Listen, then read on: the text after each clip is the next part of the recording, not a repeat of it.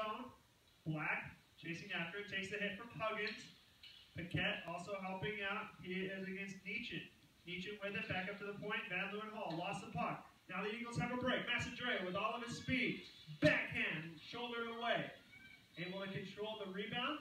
Pass through the middle, hits off his skate. And now Van Leeuwenhall trying to outchase Andre Paquette. Good job there by Paquette, getting it out of the zone and stopping that rush.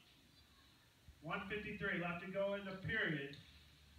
Nietzsche trying to come through, and it's going to be called for another offside as Rough Riders could not completely reset.